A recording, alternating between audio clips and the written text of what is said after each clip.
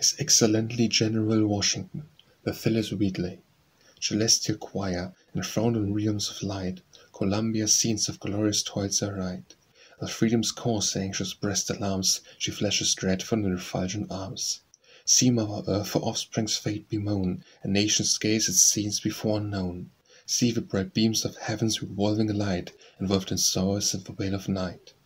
The goddess comes, she moves divinely fair, olive and laurel binds her golden hair. Wherever shines this native of the skies, unnumbered charms and recent graces rise.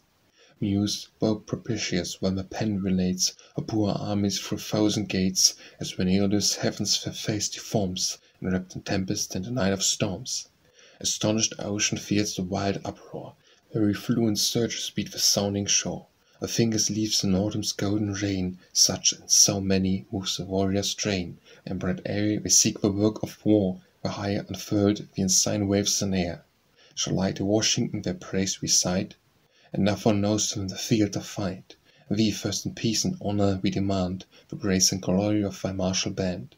Fame for the valor, for the virtuous more, here every tongue thy guardian aid implore. When centuries scarce performed its distant round, when Gallic poets Columbia's fury found. And so may you, whoever dares disgrace, while in the freedom's heaven defended race.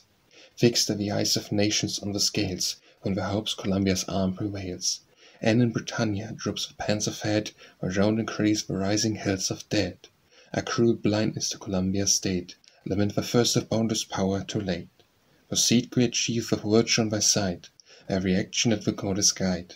A crown, a mansion, a throne that shine with gold unfading, Washington be wine.